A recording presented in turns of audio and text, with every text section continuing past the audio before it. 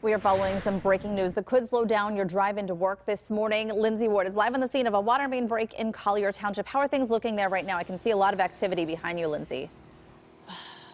Heather, this is a bit of a traffic nightmare for folks who typically drive on Tom's Run Road, and this is why, because of this water main break behind me. We see some crews here. They set up additional orange cones, as well as workers here directing traffic. You can see Penn American Water is right over there as well. They have been on scene here for a few hours now. Now, I want to show you over here behind me, if we can get the camera to kind of swivel over here in just a second. We see workers telling drivers to turn around. They were originally going up Price Road, which is at the intersection we're at now, but crews here are telling them to just literally turn around because Price Road is a dead end, and if they drive up there, they will have to turn around anyhow.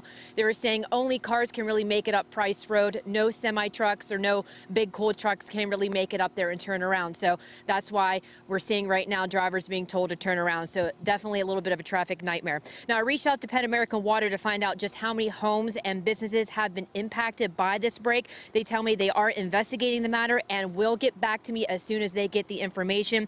Now, we have been on scene here, as I mentioned, for about an hour. We will remain on scene here and work to find out just how many homes and businesses have been impacted, but as well as when Tom's Run Road will reopen to traffic. I'm sure that this is just going to be a really tough road for morning commuters, so avoid this road if you can. Reporting live in Collier Township, Lindsay Ward, KDKA News.